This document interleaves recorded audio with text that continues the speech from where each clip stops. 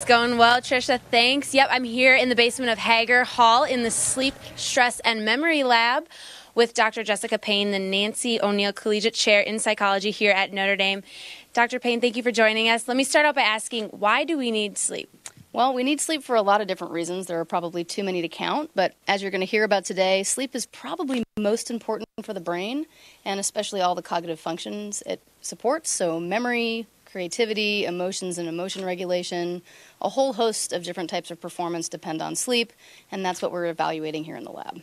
Yeah, and so tell me a little bit more about your research and what exactly you guys do down here. Right, so we're the Sleep, Stress, and Memory Laboratory. So what these guys are doing over here, which you'll see in a second, is looking at how sleep supports memory function. And we're particularly interested in the ability of people to form emotional memories. So that's what this study is doing tonight. But I'd say the broader goal of the lab is to look at how sleep and stress interact to influence all types of different performance.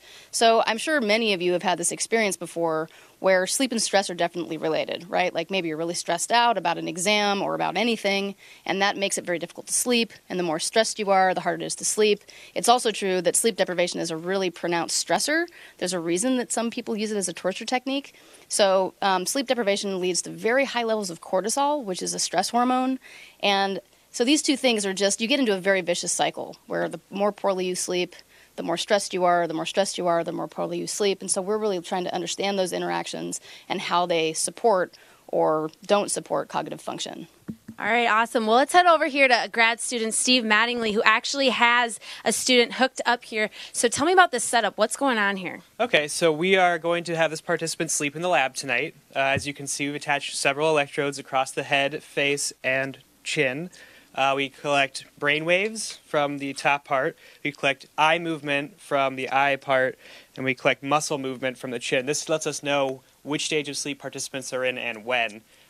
So we'll be recording them overnight, give them 8.5 hours of sleep, and hopefully they'll wake up well refreshed and ready to go for tomorrow.